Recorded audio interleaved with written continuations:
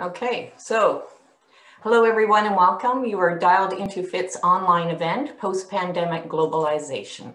I'm your host, Caroline Tompkins, President and CEO of FITT. Before we get started, I have been tasked with providing a few housekeeping items. We are recording this event and we'll send you the full recording in the coming days so you can review it at your leisure. Throughout the presentation, you can pose questions to the panel at any time by adding them to the comment bubble on the bottom toolbar. We'll be collecting your questions throughout the event and we'll answer as many as we can during the live Q&A session. Today's event covers an important topic, globalization in current times and moving into a post-pandemic world. I'm very excited to have with us today our speaker, Stephen Poloz. While Steve will be formally introduced in a couple of minutes, I did want to mention that Steve and I met probably about 20 years ago. And to this day, he continues to be a strong supporter and ambassador of FITT's. I'm not sure if I've mentioned it to you before, Steve, but I quote you on a regular basis as recently as yesterday, in fact.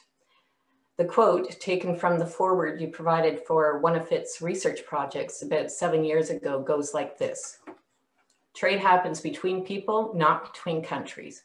It doesn't matter how good the trade agreements are or how good the intercountry relationships are, or how attractive one country's goods and services may be to the people in another country. Without trade-capable people, trade will not flourish. This resonates with me because this is what FITT is all about, looking at globalization from the human resource lens by creating and recognizing trade-capable people, individuals who are able to support the way their companies invest, grow, and compete in global markets. So thank you for that quote. Our panel moderator, Alberto Quiros, has a long history of FITT as well. We met about 20 years ago and have remained friends and colleagues ever since. Alberto's passion for international trade combined with his acute business sense made him a natural candidate for the FITT board. It was obvious in the early days on the FITT board that he had the leadership qualities one needs to support growth, the growth of a not-for-profit organization like FITT. Always well prepared, he asks pointed and relevant questions, provides his insights, and uses sound judgment when addressing issues or decisions at the executive board level. This, along with his personal experience of taking FITT Skills courses and ultimately becoming a CITP, a Certified International Trade Professional, combined with his vision and leadership expertise, made him an obvious candidate for the role of the FITT board chair. Alberto also has a day job. He runs Intellimeter Canada Inc. as its president and owner. Intellimeter services North America in the energy information sector. Alberto's work experience in more than 30 countries, combined with his fluency in English, Spanish, and French, complement his international trade expertise. Alberto, thank you, and I pass the mic over to you. Yes, thank you for that wonderful introduction and for the reminder. I'd have to add that I'm very grateful for FITT. When I came to Canada as an engineer, I didn't have Canadian experience and I could only find a job in sales. And it was sales exporting electrical equipment to South America. And not knowing then how to provide credit or collect from someone as far away as Chile, or not knowing how to ship equipment to a mine in the Andes, I went to school and I took the FITT courses and by that, I obtained my certification as an international trade professional. This opened many doors, and I'd say thanks to FITT Skills, I had a very successful career. Now to our speaker. I'm truly excited to introduce CITP Stephen Poloz, who is a special advisor at Osler, Hoskin Harcourt LLP. He's a former governor of the Bank of Canada. Stephen is a widely recognized economist with nearly 40 years of experience in financial markets, forecasting, and economic policy. Prior to joining Osler, Stephen was the 9th governor of the Bank of Canada, Canada's central bank, for 7 years. Prior to joining the bank, Stephen spent 14 years at Export Development Canada, EDC. He was there the chief economist, head of lending, and finally, the president and CEO.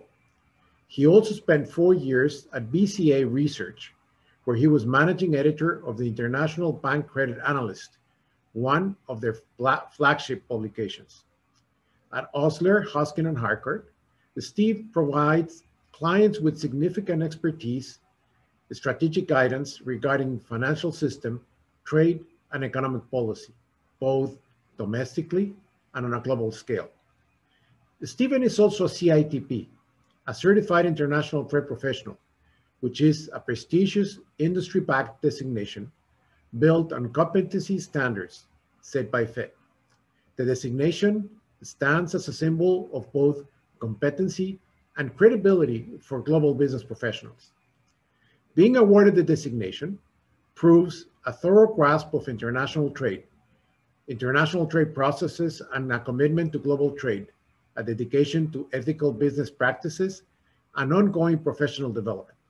This gives your clients, employers, and colleagues added confidence in your global skills and knowledge. Stephen is also a graduate of Columbia University Senior Executive Program, and he has been a visiting scholar at the International Monetary Fund in Washington, D.C., and at the Economic Planning Agency in Tokyo, Japan. He is a frequent speaker and a writer, and has taught economics at the University of Western Ontario, Concordia University, and Queen's School of Business. Stephen's new book, The Next Age of Uncertainty, How the World Can Adapt to a Riskier Future, is also now available for pre-order. Some of the points touched upon today are discussed in this book, and we will get to hear more once we get into the presentation itself. Welcome, Stephen. Well, thank you very much, Alberto. It's very kind, a very thorough introduction. That's a lot. I must be a pretty old guy for all that to be true. It's a real pleasure to be here with you today, and I do wish we could be in the same room like we used to do regularly. You know, having retired about a year ago, you can imagine I have a lot of mementos collected over the years.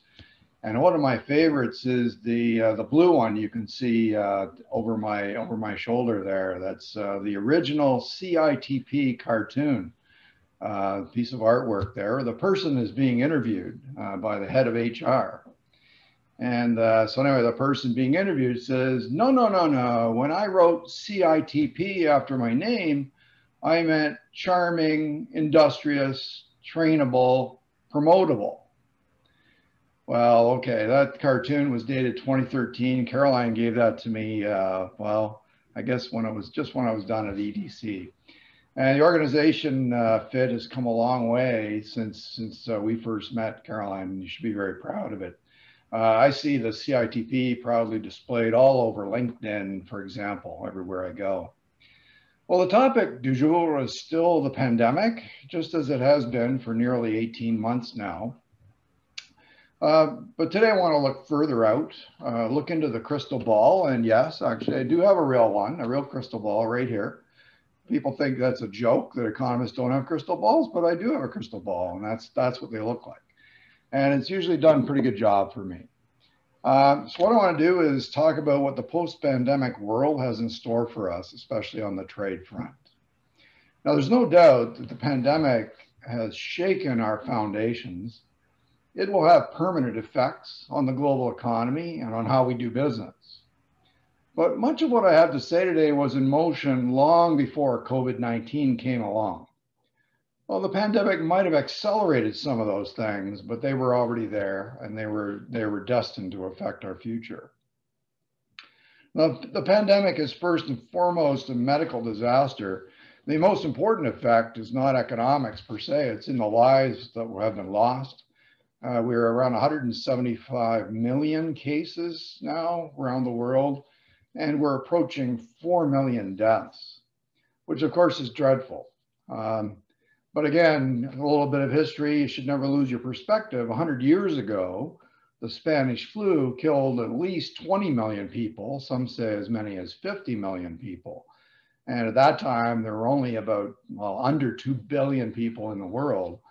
So that was truly catastrophic. But the point is that today we're doing a better job, at least medically.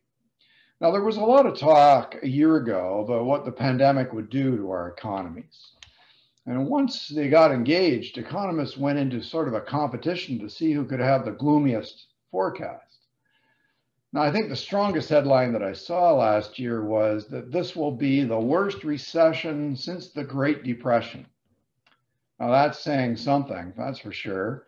The Great Depression was a recession that lasted for 10 years, and output fell by cumulatively 30%.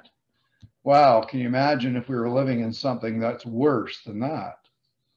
Well, the experience under COVID has varied quite a bit from one country to another. But just to illustrate with Canada, here in Canada, the economy did shrink by about 20% back in last April, May, which is a pretty big number. But it's not maybe as big as I might have thought. You know, if you shut down the whole economy, did you expect that when you shut the whole economy down, still around 80% would just keep running? That surprised me a little. But the declines in the economy here in Canada lasted only 2 months. The economy began to grow again in June last year. And by the fall, we were operating at 97% of pre-pandemic levels of economic activity. And right now we're 98 to 99% of pre-pandemic levels. Now, you wouldn't know that probably by watching the news. We're hearing mostly about the sectors that have been hit directly by COVID, the shutdown sectors. And our media live there in that part of the economy all day and all night. But the key to this is that each time we have closed the economy, the unaffected sectors have continued to do well. There's been no spread of the negative sentiment from the directly affected sectors to the rest of the economy. And this is exactly why those comparisons last year to the Great Depression were so inappropriate and actually totally misleading. Now, a recession happens when your next door neighbor loses their job and they cut their spending. But when you hear about it, you cut your spending too, because you worry that you might be the next one to lose your job. Well, not in this case. We had very fast policy responses, monetary policy, and especially fiscal policy, and not to mention the fact that our banks allowed people to take holidays from paying their mortgages. These were really big buffering actions, and it enabled it was almost as though we stopped the clock in certain sectors and the rest of the economy continued to run. Now, this is exactly why economists have been pretty uniformly surprised each stage of the recovery. The global economy has shown a lot of resilience, not just in Canada, all around the world, a lot more resilience than economists figured on. And the reason is that they're modeling this as a conventional recession, and it simply is not. COVID, I think, is much more like a natural disaster than a typical recession. I'm reminded of how people reacted to 9/11, which is now over 20 years ago. Economists predicted a long global recession after 9/11, and instead, what did we have? We had a boom in the global economy. I'm also reminded of the Spanish flu 100 years ago. As I mentioned before, it was drastic. It was just absolutely tragic for the world. Well, economists were predicting that there would be a depression after the Spanish flu. Instead, what did we have? We had the roaring 20s. So I find myself in that place again. I mean, I'm expecting the rollout of vaccines to unleash a COVID relief boom based on pent-up demand from households. I'm not expecting the roaring 20s again. Pent-up demand is for services. Like, you can't go out after the restrictions are lifted and go out and have 6 haircuts in 1 week to catch up. That's not the way it will work. People already bought a lot of things for their house. The pent-up demand is for services like restaurants, bars, especially travel. You only do so much of that. In-person retail will probably really boom because clothes, people haven't bought a lot of clothes or shoes over the past year. But for the home, they've overbought that stuff. Renovations and things for their house, feathering your nest, which is exactly what people did after 9/11. Now, there'll also be some permanent effects on the economy. Work arrangements are going to change for sure. I have no idea really how it'll all turn out, but I can guarantee you there's going to be less commuting and therefore fewer people on any given day, fewer people will be downtown, possibly as little as half as there were pre-COVID. There'll be less business travel. Why now that we've perfected using Zoom and everything, why would you go every week over to London to negotiate something when you can do it on Zoom and maybe just go at the end for a trip to celebrate it?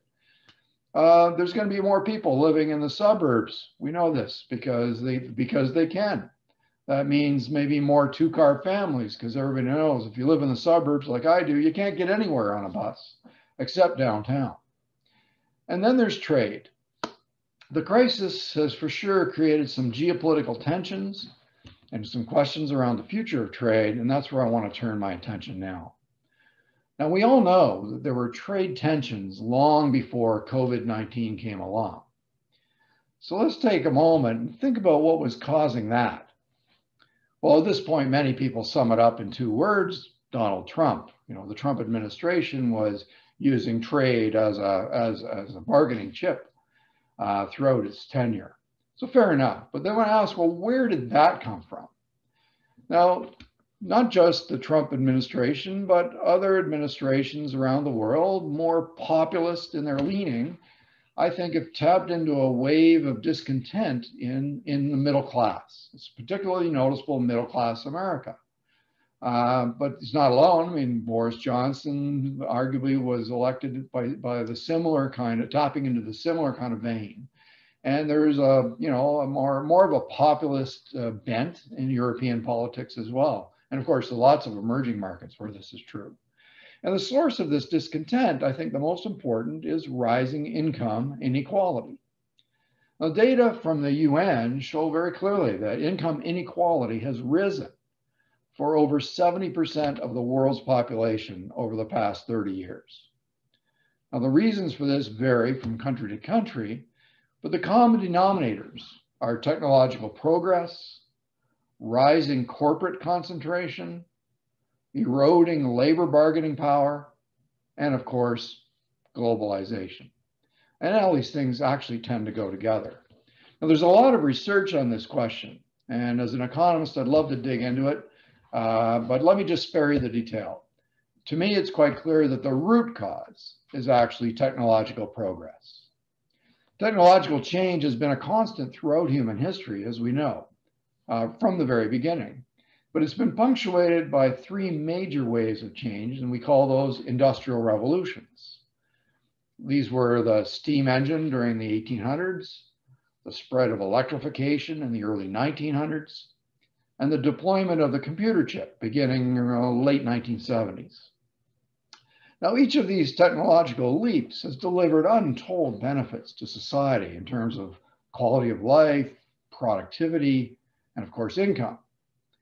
But at the same time, companies have had to adapt to new technology or be forced out of business. That's highly disruptive. Now, these disruptions are particularly hard on people, on employees. Many of them lost their jobs permanently. Even though many new jobs were being created in the background, you might have lost yours. Now, the first industrial revolution during the mid-1800s was followed by the Victorian Depression of 1873 to 96. The second industrial revolution of the early 1900s was followed by the Great Depression of the 1930s. The third industrial revolution of the 1980s was managed better by policymakers, but there still was considerable disruption and pain. Rather than depressions in the early 1990s and again in the early 2000s, what we saw were, we called them jobless recoveries. That's periods where economic growth recovered from recessions, but not many new jobs were being created. So people were permanently disrupted. And a key feature of all 3 industrial revolutions is that the economic benefits of the new technology do not get spread around. You might imagine it being spread around like yeast, getting into every crack. And so everybody gets some. But instead, the benefits to technological progress tend to pop up more like mushrooms. So not yeast, mushrooms. And then the mushrooms get collected by a few large firms, and firms get bigger as a result. So historically, technological change has also always been associated with rising income inequality and worker discontent. And of course, opportunistic politicians are tapping into this discontent. Now notice that the peak period of adjustment to the third industrial revolution also corresponds to the peak in the globalization wave that followed China's entry into the WTO. So during the past generation, we've got these two major forces that are helping to contribute to rising income inequality. Now, politicians, it seems, prefer to point to globalization as the main reason for rising income inequality. Maybe it's easier to identify. Displaced workers can certainly identify that there's foreign competition, perhaps, that has caused their displacement. And of course, it's deceptively easy to fix. You just impose tariffs to protect people from the disruptions. But let's just take a moment to walk through the full impact of a technological leap. Now, firms deploy the new technology. Of course, as we know, people lose their jobs because of that new technology, and the companies make a bigger profit. New jobs in the new technology, they make good money too. Income inequality rises, absolutely it does, because many people are disrupted and don't have work at all. But now two things happen. Prices fall. Prices of all the things that use the new technology fall because the companies are more efficient. So purchasing power of people with incomes rises significantly. And the people who are making big money from the innovation spend their purchasing power too. So those two channels of spending create jobs across the entire economy. That's people who don't just make, let's say, I don't know, cars, let's say, but people who build houses, people who are like plumbers or electricians or furnace repair people. All these kinds of jobs that are created because the level of income throughout the economy goes up. That creates new jobs in the economy that no one, and I mean no one, points to as a benefit of technological progress, okay? Now, I know that this audience does not really need reminding of the benefits of trade or globalization, but you could ask exactly the same question about the full and complete effects of globalization. The story is exactly the same as it is for technological progress. Firms make money, prices fall, purchasing power rises, jobs are created that no one, and again, no one points to as a benefit from globalization. So this basic confusion is what I think is driving political polarization around the world and causing politicians more often to intervene in trade. And it's important that we understand the third industrial revolution really well. And that's because we're now just entering the fourth industrial revolution, and that's the digitization of all parts of the economy. AI, bioengineering, amazing leaps in technology. COVID-19 is for sure accelerating the adoption of new technology in all kinds of dimensions. This points to a continued, what I call K-shaped economy, the K-shaped stress for the economy in the years ahead. In other words, people who are being disrupted go to the bottom part of the K. The rest of the economy grows well in the top part of the K. When we look at the economy as a whole, it may look more or less normal, but beneath the surface, there's a lot of pain in some areas, and of course, lots of joy in others. So my contention is that we're headed for continued increases in income inequality because of the fourth industrial revolution. This is going to become highly political, and therefore increase political polarization. And the inability, given that polarization, the inability for governments to really forge consensus around the policies that would actually address inequality. That would be major tax reforms, as I'm sure you're aware. It's going to lead to more intervention in the global trading system as a sort of second best, and I think generally counterproductive way to manage political risks from those discontented individuals. And it's going to lead to haphazard trade policies that will fuel geopolitical tensions, because every trade policy that you put in place in one country affects another country. And that makes the global trading system inherently unpredictable and riskier overall. With the root cause, this rising income inequality that's coming from that technological wave. Now, the question is, how will trade-dependent companies, whether they happen to be individual suppliers or whether they happen to be managing complex global supply chains, how will they all adapt to what I'm describing, which is an even riskier trade environment? Well, higher risk in general means devoting more resources to active risk management. It means more frequent use of scenario planning, updating those scenarios frequently, not just once a year to prove to the board that you're on top of your risk, but rather to develop every time the starting point is changing, to do a whole new set of scenarios, have it all automated so that you can keep them up to date. It means the company needs dedicated resources to risk management. A firm that does a good job with risk management will create more shareholder value than one that does not. So to me, risk management is like a new form of intangible investment, like the way companies invest in their brands or the way they invest in their employees. It's a cost item. It doesn't look like equipment or a real investment, but believe me, it is, because it pays off year after year.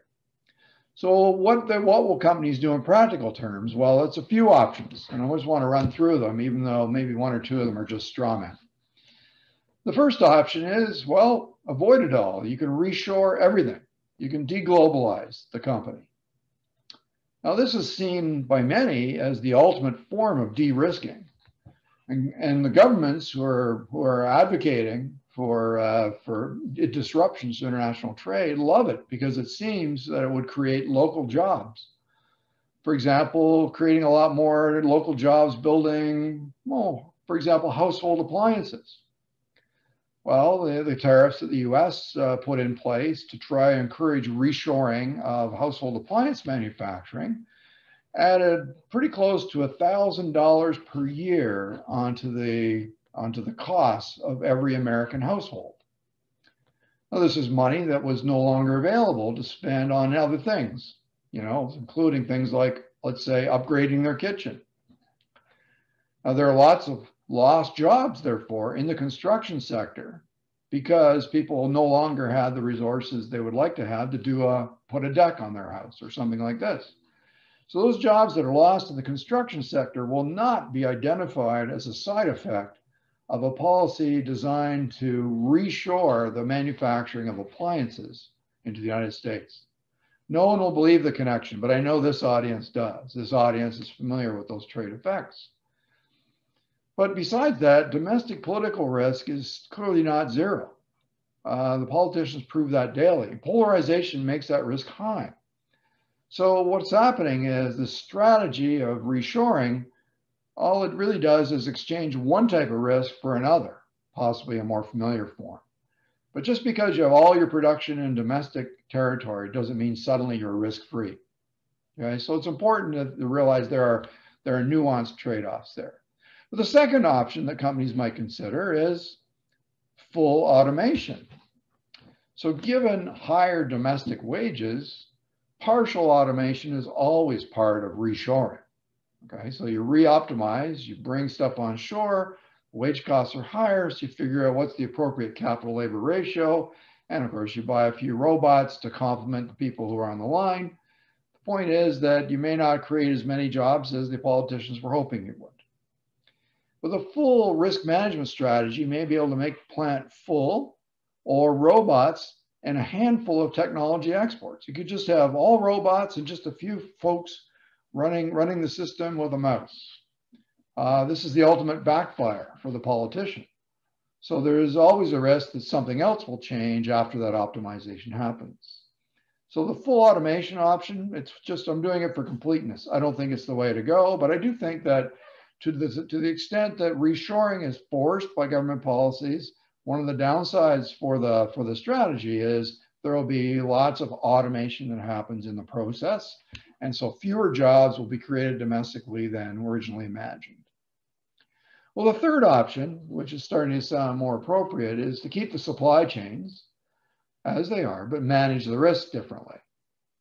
So you preserve the value that's being created in the global value chain, but perhaps give some of it back in order to manage the risk. Globalization has always been portrayed as just black or white. Either you're globalized or you're not globalized. Either you're doing trade or you're not doing trade. Well, the supply chain was always going to be fluid and a living thing and re-optimized often. An optimal global supply chain requires full product fragmentation, each fragment of the process matched with exactly the right skill set and the wage cost in some other country. So when relative wages change, the optimal suppliers of some fragments will change. And therefore, the supply chain needs to be continuously revised as we go through time. So what we need to think of is trade risk or geopolitical risk, call it what you want, is just one more cost or thing that can change that forces a company to re-optimize that global supply chain. So re-optimizing the supply chain more often or more continuously, that's of course going to cost money, but it's a form of insurance against the risks that we're talking about. Re-optimizing the supply chain can be thinking of as right shoring or best shoring, if you like. So examples, practical examples would be create redundancies to reduce risk. So if you have one fragment of the process reliant on one supplier, well, find a second supplier and run the system with two suppliers in two different countries for exactly that same fragment. That's just a risk mitigation strategy. It might cost a little bit, but that's a small price to pay in exchange for having a place you can go when something goes wrong because of geopolitical tensions at the top. Secondly, build flexibility into contracts with suppliers from the beginning so that you're not committed for a long time. So that the continuous scenario analysis or business continuity planning allows the movement from one supplier to another. And the third sort of thing that we hear about is nearshoring. That's exploiting nearby trade agreements that offer legal protections for the firm. So for Canadians, for example, using Mexico as a supplier instead of a producer out in Asia somewhere, maybe gives you more protection just because of USMCA, or I prefer to call it, I still call it NAFTA. Sorry about that. I am old-fashioned. So, and a fourth option though is going beyond all this, is something which we're seeing more of now, which is we're seeing a bit of a return to vertical integration of firms. Now, vertical integration was all the rage back in the 1970s and early 1980s, back when I was a student. But you'd buy your suppliers and integrate them into the company so that you internalized all the synergies. Well, what happened with globalization was exactly the opposite. Companies specialized as much as possible inside their four walls and spread their production across as many players as they could to get this optimized matching between fragments and the cost structures. And that would maximize value creation. But as we're seeing in this world, it does add some risks to the mix. Digitalization and the cloud open up new and different possibilities. A new re-optimization of that structure, I think for some companies, is making increased vertical integration make more sense than it did a few years ago. So it's important to take that analysis to the value chain level rather than thinking of it as just a supply chain. Where is the value being created? Are the matches appropriate? And I know I'm making it sound like a big math problem. It's a problem of kind of trial and error and thinking through the possibilities and running scenarios with different arrangements. So this kind of vertical integration could be both upstream suppliers, as I've described here, or it can also be downstream, which is going around distribution, maintenance, or other complementary businesses.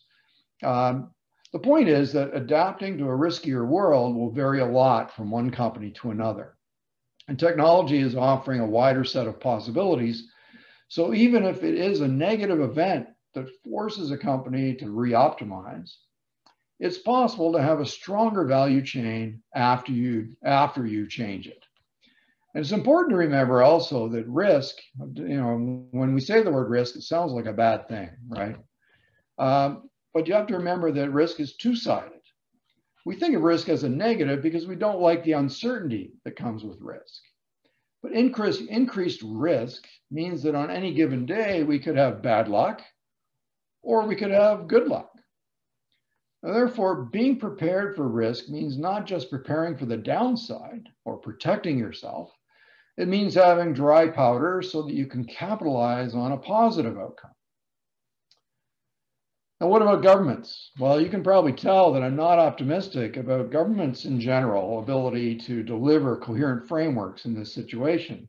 There are too many other variables that enter, and of course, politics being the art of the possible, not the optimal. Now, in theory, they should be negotiating lots of free trade agreements, or at least investment protection agreements and dispute mechanism agreements with all takers. Personally, I'd be totally happy if the government were to post the USMCA on the Canada website and invite any country that wanted to sign up to it with no negotiations. This would create many more options for production in third countries. But I think in the meantime, it's going to be up to companies to manage the risks that they are dealt. So let me wrap up. I'm actually quite optimistic about the post-pandemic world, but I want to acknowledge that it's likely to be more volatile and riskier than we got used to in the past. A key source of that uncertainty will be politics, but that's going to be driven by economic fundamentals, which is rising income inequality, which in turn is connected to the technological disruption. The fourth industrial revolution is just getting underway. And that political uncertainty is guaranteed to impinge on the global trading system and affect our business. Risk management, therefore, will become a core competency for all companies, a destination for intangible investment that will become of growing importance. Now, we've all managed risk before. In fact, many of you do it every day. We'll continue to do so, and it's reasonable to expect that we will do just fine.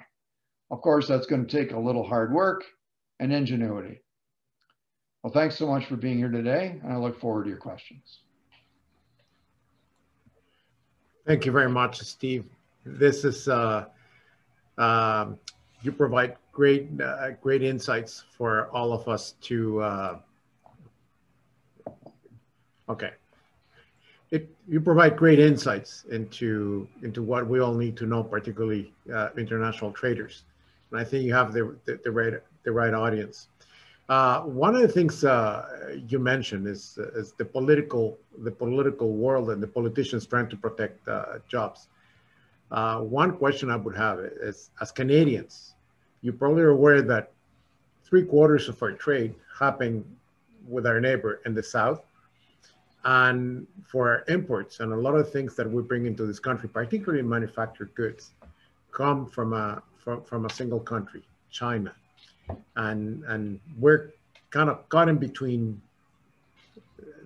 the fight between these two giants.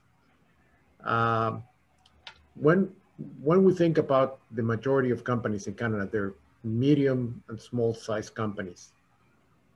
What recommendations would you give them to address this massive risk and to not depend on one country for our sales and not depending on another country for our purchases?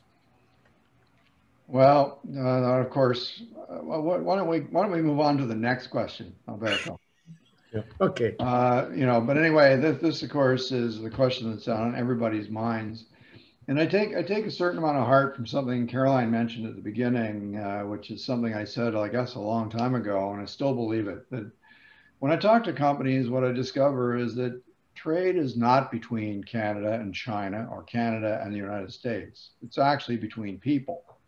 As people that know one another, have gotten to know one another over the years, and actually have a level of trust with one another. That's not to say that relationship can't be disrupted by the kinds of things I'm talking about. Of course it can, but there are ways to manage the risk person to person that sound easier than they sound when you look at it from the highest level. And I think that we are in a phase, and again, I think the root of this is pretty clear. Rising income inequality in the United States is leading to political pressure, which is anti-globalization. I think it's misleading that it's primarily about technological change, and no one wants to resist that, right? That's where all the productivity and growth in incomes is going to come from. And so it's a kind of an easy target to say, let's blame it on China. and we can find plenty of reasons to be rivals with China instead of partners, and that's a concern for me too.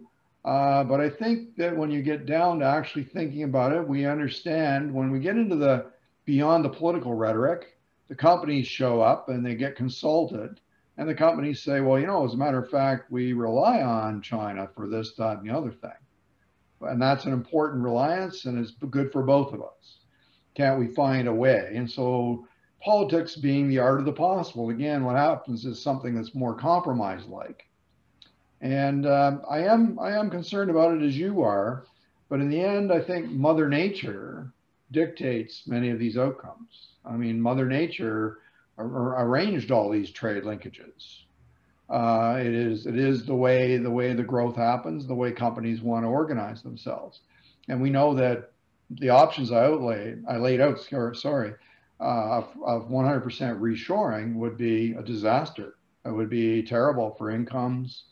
You know, no one would believe it perhaps a priori, but they would find out ex post that, you know, a lot of jobs will be lost by doing that. And so that needs to be explained again to people like it did have explained 30 years ago, right? And so all of us on this call are advocates or experts. When you're at the barbecue after COVID and you're at somebody's barbecue, you know, somebody's going to say, what's going to go on with China? Well, you're the trade expert. You remind them that, you know, the job of the furnace repair person depends on trade with China. They don't realize it, but it surely does. And the more people understand how profound these linkages are, ask them, are they going to start doing their own dry cleaning? Are we going to grow all our own food? You know, no. Trade is what makes the world go round, always has been, hundreds of years. And so we need to relearn some of these lessons. And we may have to do a period of negativity. We may have some trade restrictions and blow up some supply chains to prove that it's counterproductive. Possibly. I hope not. Well, I certainly hope not. Many of our audience members have submitted excellent questions. And I'll ask Caroline if we can start it with the question and answer portion of the event. Sure, thank you. So question, Steve, from Hussam. What will be the impact of cryptocurrencies and or the digital currencies on the growth of trade? Well, anything that speeds up payments, I think, is a good tool. That's you know, maybe this is going to reduce the needs for a letter of credit, or it could reduce the need for insurance if it speeds things up, or maybe your insurance can be for a shorter time frame. There's a lot of things that faster payments can do for us, and there's no point in resisting them. This is progress.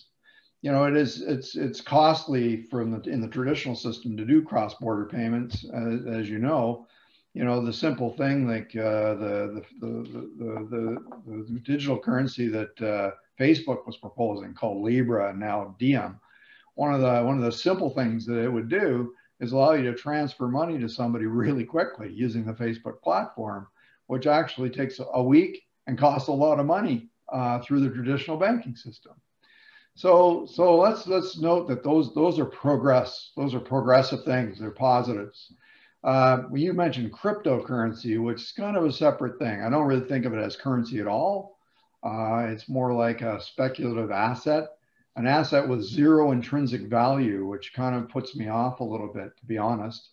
And if people are buying those things as a hedge against inflation, I'd go with things like real estate and gold, which have proved for centuries that they protect you against inflation. So I think it's more a bit of a gamble to be playing around with things like Bitcoin, frankly. Okay, thank you. Not sure the author of this question, but fabulous presentation and tie. The question is, what do you think about the rise on environmental, social, and corporate governance, ESG? Will this concept and its greater adoption help to shift wage inequalities? Well, it probably will. So But you know, the mechanism is like this. Like, so ESG, a lot of people think of ESG as, you know, an approaching avalanche of regulation, you know, that we're going to have rules about, for example, net zero emissions by 2050. Well, okay, so that sounds like a long time from now, but then you're going to have to show how much progress you make every year between now and 2050. Those kinds of frameworks are, that's a fairly concrete part of ESG, right? G is about diversity and having the right reporting and the boards with the diverse membership and all that kind of thing. Well, and then the S. The S is more about the rest of the stakeholders, the employees and so on, and the communities. And so where does the pressure actually going to come from? It's not going to come from governments, I think. It's going to come from investors. The investor enforcement mechanism is already quite active, and it will become increasingly so. So if, you know, if today's investor says to their portfolio manager, make sure my portfolio is consistent with the Paris Accord, or, you know, that's shorthand for, you know, net zero. Then they're only going to select certain companies to have in your portfolio, or in an indexed fund or something like this. And so companies that aren't doing the job are going to get excluded. All right. And the cost of capital will rise for those companies. So those companies, therefore, will need to adapt to a different paradigm, put more investment into ESG to impress the investors, so that the investors know, okay, include them in my portfolio now because they're doing it right. And their cost of capital will fall back down to normal. Well, you can see how that works. It's a pretty powerful mechanism. And that, I think, is going to broaden out through time to include things that are more employee-centric. Because I think one of the things we're facing is an aging population, an aging workforce, the shrinking. You know, right now, every bit of growth that we get in Canada's workforce is coming from immigration. Okay. We could grow it some more if the national daycare program gets into place. You get a surge of women re-entering the workforce. That would be a big positive bump to labor force participation. And that's an important ingredient to growth. But right now, it's almost all immigration. Well, okay, we understand that. But that just means in the background that it's getting harder and harder to compete for workers because they were aging workforce and the supply. So I think over time, it's going to become a matter of shareholders saying, are you treating the workers right? Because that's important to the value creation that the firm is creating. And so I think that's where the S kind of comes in as another area where firms will invest more. So, you know, what does it mean we fix inequality? I don't really know. I mean, I think there's a sense people think that inequality is an important driver of innovation. That's why firms like want the mushrooms I talked about, right? That's why they do it. They invest all their money and they do things in their garage and they create new things. And it's the inequality that makes it worth their while. So the easiest way for society to deal with this is to do more income redistribution afterwards. And that's what, you know, President Biden is trying to do with changing the tax structure. And so it's possible that there'll be, you know, more unionization, or, you know, companies like Walmart bumped up their wages above the minimum wage all by themselves, right? Amazon and those kinds of places. So it's hard to say, but I have to believe that somehow or other income distribution is going to have to improve because we're seeing the political implications of ignoring it for some years. Great, thank you, Steve. That question was from our friend and colleague, Audrey Ross. Related to the previous question, question from Ayman is, can a circular economy play more of a vital role in the post-pandemic world as an alternative to the regular economy?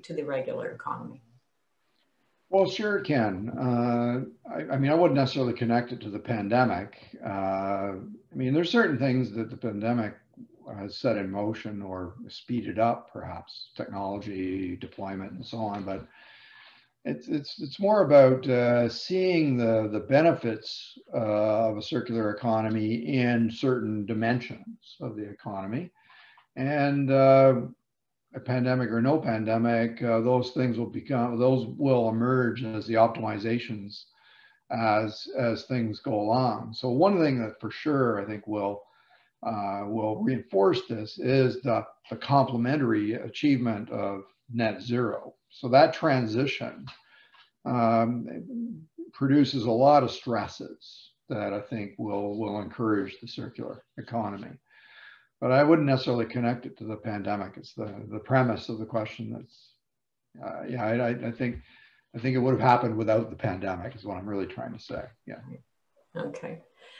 Question from Marvin. Stephen, how do you see the international higher education sector evolving in the post-pandemic period, given the online education experience since the pandemic? It has a couple points to this question. Okay. What are the implications for Canada and new competitors emerging in Asia and beyond? And what does it mean for the innovation agenda in Canada and in China and other evolving markets? Well, that's a really deep and penetrating question. What's the next question? Okay. No, I'm just kidding. I know. But I mean, I'll just say a few words about it. I don't have a complete answer for that. I mean, I've always been excited by the higher education sector as a major exporter. I think it's got all kinds of potential, and Canada's got a fabulous brand out there, so we can definitely compete. And you have to believe that this thing about going virtual has opened more doors than it has closed. And my sense is that our universities, the ones I've been on their platforms, have been doing it very well. And of course, what the future will look like is more of a blended provision of their services. That they're out in front of that, and then that brand I think is a very attractive one internationally. But I think one of the big attractions for Canada's post-secondary education system is the Canadian experience, and how being here can also lead to good jobs, and it works for both the student and for Canada, because I mentioned before the shortage of workers, and what better way to get someone to understand what it's like to live and work here than to have them go to school here. And then they become these really prime candidates for immigration. So I'm hopeful that the e-learning doesn't disrupt that. That's become a solid supply chain of workers for Canada through the universities. And I'm hopeful, of course, that we all get vaccinated so that can go back to a more normal delivery.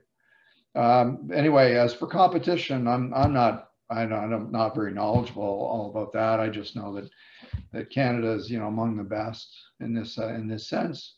You would think, though, that growth of e-learning will make that competition more intense. I would certainly agree with that. If you can tap into Harvard from the privacy of your basement, more people will do this, I suppose. So that's where the competition might come from. Yeah, and we're seeing that at FITT with our post-secondary educational partners, a lot of the blended version of education, and a lot more people studying from home and not necessarily coming into Canada. Right. So question from Mike, what do you think if there'd be more onshoring moving from offshoring sourcing for production, where it's business as same? Sorry, I think I'm gonna have to move on from that question, Sheena, and maybe you can redo that one. Giovanni, sorry, thank you. Based on the trade is between people, that's the quote we were talking about earlier. What is the Canadian relationship matrix now? What are the top 5 countries Canadian companies should look for? And thank you very much for your presentation. Oh, wow, and thank you very much for the hardest question so far.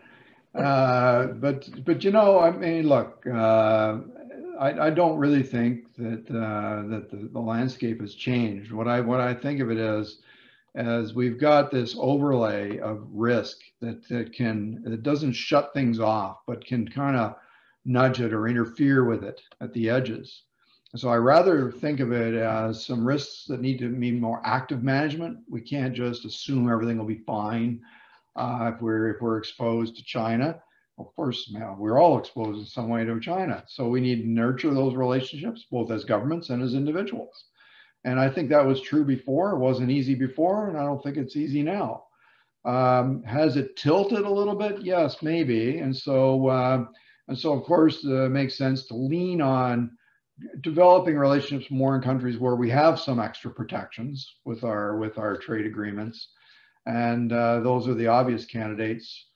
But they're not the only ones. Yeah, I don't really have I know I'm a little bit equivocating because I don't have a very concrete answer to that question. I don't think the world has changed as much as it seems, to read the headlines. Yeah. Question from Jantinder. What is stopping Canadian companies from trading with countries other than the US, though they have been talking about this for many decades? Many decades, my whole life and longer. Yes. Look, this is the thing. If you were going to start from scratch, how would you want to develop this? I mean, economists who study trade have in their models, prices and, exchange rates and all that. And the most important variable is proximity. And the second most important variable is size. So here's Canada, this little thing compared to everybody else, with this gigantic, dynamic, the most productive, the most everything economy on earth.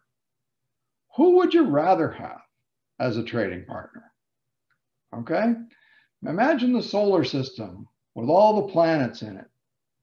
And there's people living on all the planets. Where would all the international trade, interplanetary trade happen? It would happen between the big ones. Jupiter and Saturn would trade like mad with each other, and planet Earth would be sitting there wishing somebody would phone them. Okay, so we're so lucky.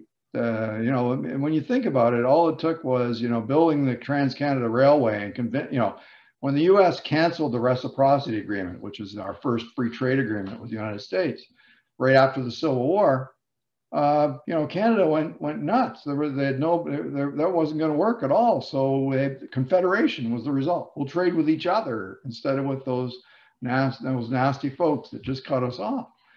And so we built this country, and then we managed to trade with them too. Of course we did. That's the law of gravity.